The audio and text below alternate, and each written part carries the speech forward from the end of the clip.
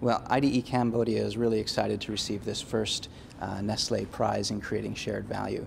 And we think that the objectives of this prize really line up well with IDE's mission and what it is that we're doing in the field in Cambodia with the Farm Business Advisor program.